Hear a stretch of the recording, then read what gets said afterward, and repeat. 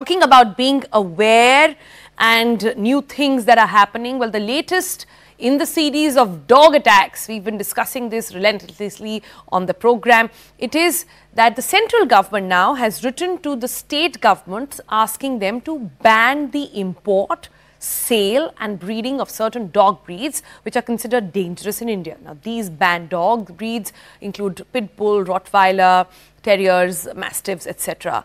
And a lot of their cross breeds as well, actually. And the Department of Animal Husbandry and Dairying sent a letter to all states wherein now local bodies were urged to refrain from giving licenses or permits to people for the sale or breeding of these so-called banned dogs. What are these banned dogs? They are popping up on your screen as we speak.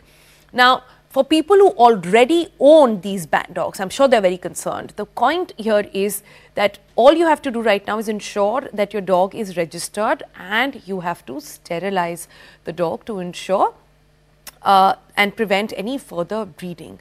So, we obviously were very concerned about what this means for people, what this means for dog attacks on the whole. So, joining us next on the program is Shobhit Mohanty. He is the founder of the Pack.in.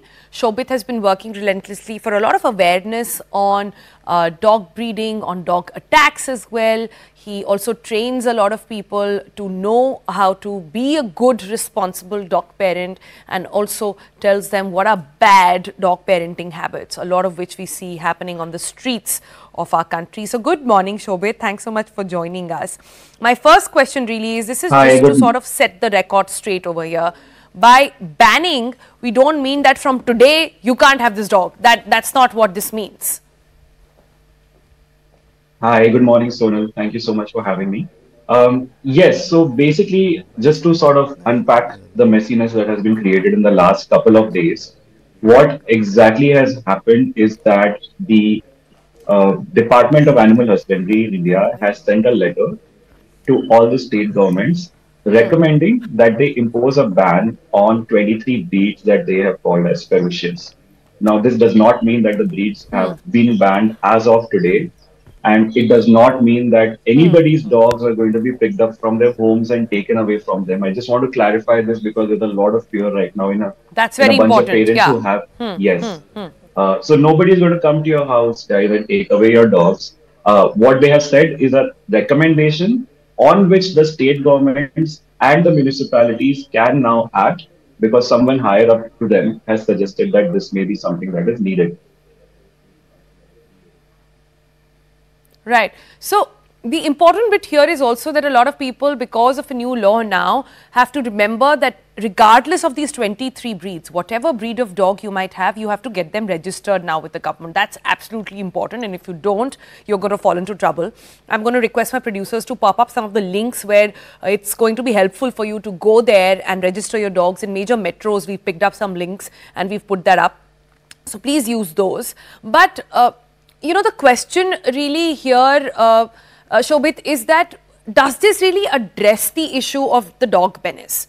As we've understood, of course, there are these breeds that are not meant to be domesticated, and they've been talked about in and why the so-called ban has been imposed. But the real problem is stray dogs.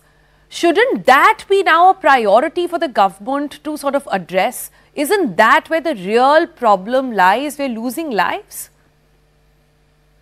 Yes, so I think there are a couple of real problems here, Sonal. I think the first real problem is in a lot of places, there's a lot of illegal breeding happening, which is resulting in dogs that are not healthy, that are not suitable for being kept at home, coming to homes, because people just feel that they can make a quick buck from this illegal practice.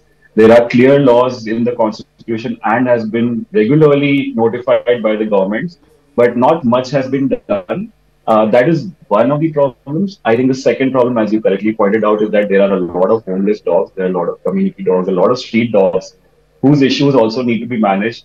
There has been a lot of work being done on animal birth control and on community awareness, but it's still not enough, and more needs to be done. And I think third, and that is what we are primarily working on at the PAC, is to spread awareness and education amongst pet parents. You see, 70% of people in India are first-time pet parents. And like myself, who got my first dog 6 years back, We all struggle because we just do not know. Let's be honest, we just do not know how to keep dogs. We have never had dogs before. We are doing it because we love them, but honestly, we don't have the skills for them. So, as pet parents, it is on us to educate ourselves, get ready before you get a dog, do your research, speak to the right experts, get help, get your dog trained.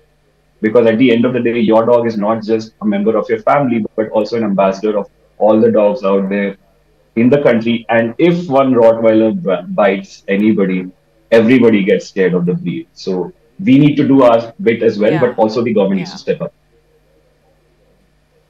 The government definitely needs to step up, but and especially the municipalities in different states, because this issue is not something that comes under the central government.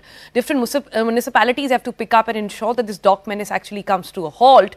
But importantly, like Shobhit also said, and we've discussed this on the program earlier as well, the issue of stray dog menace is actually coming from bad human habits. Feeding them when they are naturally scavengers, or domesticating the right kind of dog who doesn't want to be domesticated. So understanding those issues are at the center of this problem, and I think that's what needs to be addressed as well. Thanks, Shobhit, for joining us. And we Thank you. hope that people take home this message that you have to be a responsible dog parent. There's no harm. They're lovely, lovely creatures. I have one. But you have to be responsible. You have to know how to take care of them. And you have to understand, importantly, what they need as well.